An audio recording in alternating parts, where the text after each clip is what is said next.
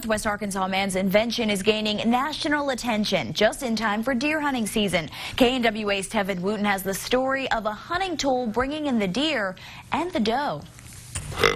There's nothing on the market like this at all. David Jackson is an avid bow hunter.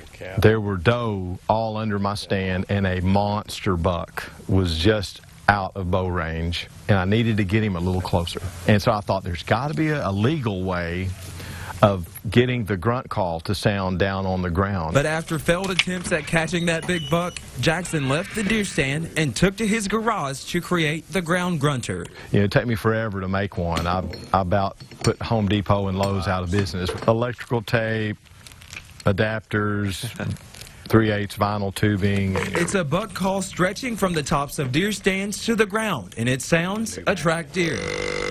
After pitching his product to various companies, he received a phone call and sold the buck call to Flexstone. I knew if I could get a big company like that to buy into it, to just believe in the vision that I had for it, then it would go everywhere. The product made its way onto shelves in Walmart and Bass Pro Shop, and even attracted A&E producers from the show Country Bucks. Walk in and you see it on the shelf. I guess it would be kind of like hearing your song on the radio. There's been about 10,000 grunters sold so far, and he says it's only the beginning. It's just so surreal because I'm just a local pastor. I'm just a regular old hunter. Jackson hopes to hear this sound echo across the country for years to come. I'm Tevin Wooten for KNWA Northwest Arkansas News.